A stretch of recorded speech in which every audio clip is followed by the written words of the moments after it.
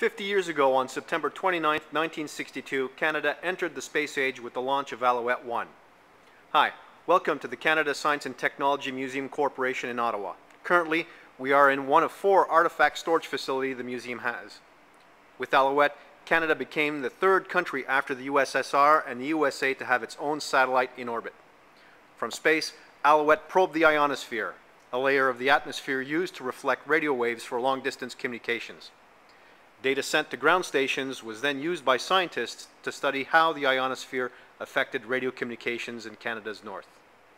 4 Alouette satellites were produced: a structural model, a prototype, and 2 for launch: Alouette-I in 1962 and Alouette-II in 1965.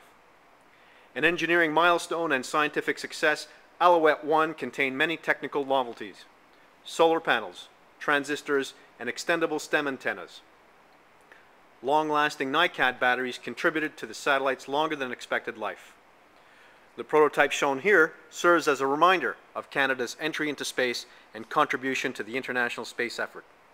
The success of the Alouette and ISIS satellites pictured in the background enabled Canada to develop a domestic space program in communications, Earth observation, research, testing, and robotics.